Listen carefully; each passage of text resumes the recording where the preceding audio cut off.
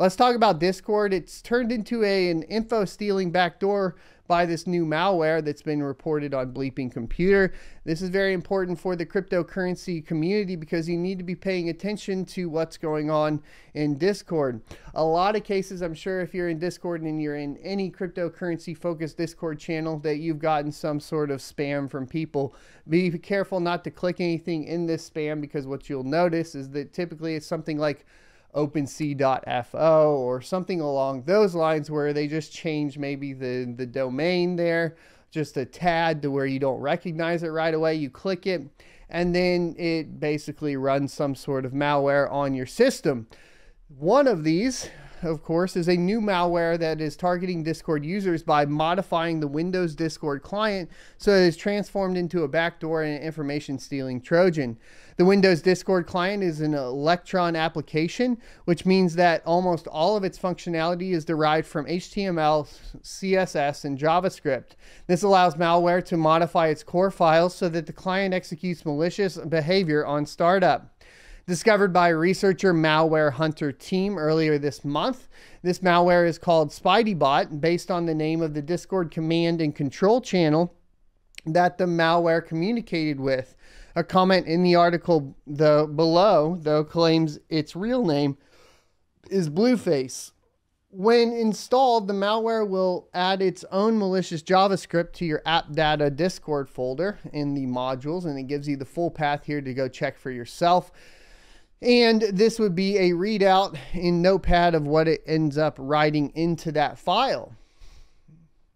The malware will then terminate and restart the Discord app in order for the new JavaScript changes to be executed. Once started, the JavaScript will execute various Discord API commands and JavaScript functions to collect a variety of information about the user that is then sent via a Discord webhook to the attacker.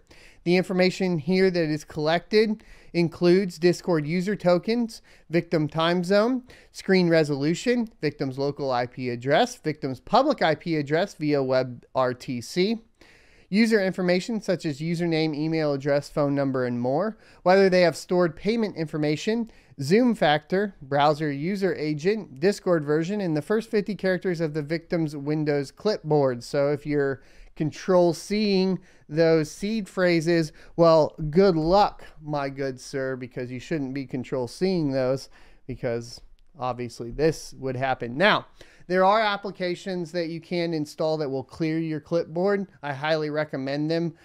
Some are built into antivirus or password manager options, and that's going to be really, really good because it'll just basically on a cycle clear your clipboard.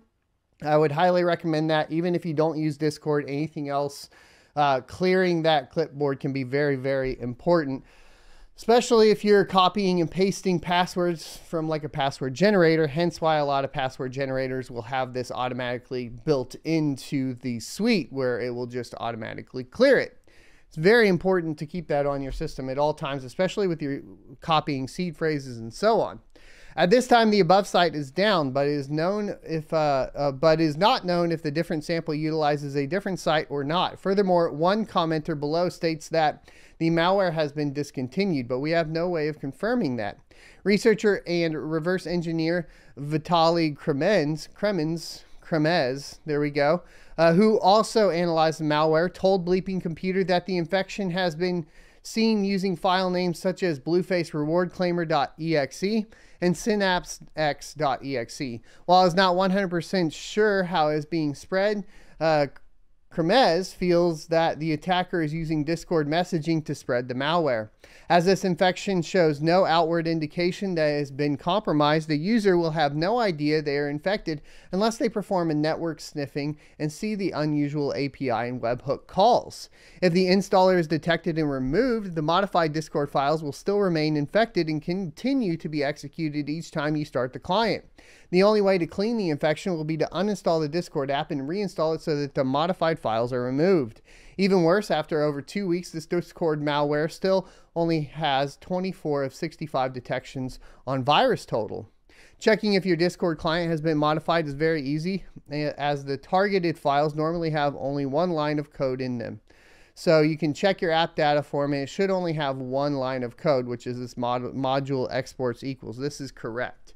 And you need to check it in both of these locations, which is going to be your Discord modules and then the Discord desktop core. Make sure both of them only have it. Links down in the description so you guys can check for the malware yourself. Be very careful out there, guys. And like I said, there's other things you can do to prevent this, like, for example, not copying and pasting your seed phrases, making sure that you have a clipboard clearer application of some sort, and don't click suspicious links within Discord private messages or even within Discord channels. That's going to be pretty much it. I just want to make sure that everybody stays protected, because at this point we have spam and bots and scammers all over the place, especially within cryptocurrency. I hope you enjoyed this clip from the Crypto Mining Morning Show every Monday through Friday, 7:45 a.m. Pacific and 10:45 a.m. Eastern Time. You can check out more clips here, or if you're interested in checking out the entire live show, you can check that out down here. Thanks for watching, and I'll see you next Tuesday.